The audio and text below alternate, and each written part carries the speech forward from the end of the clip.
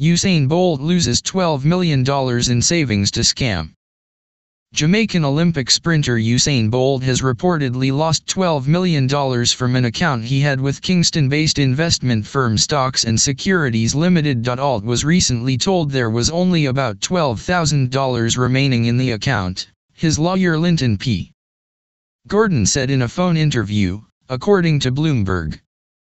The account was said to be part of Bolt's retirement and lifetime savings. Jamaica's Financial Services Commission on Tuesday said it had installed its own temporary manager at SSL.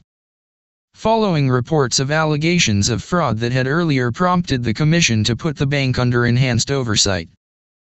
Gordon said regulators have not communicated with him or his client, adding that if Bolt does not see the money returned within 8 days, he plans to take the case to the Supreme Court in Kingston.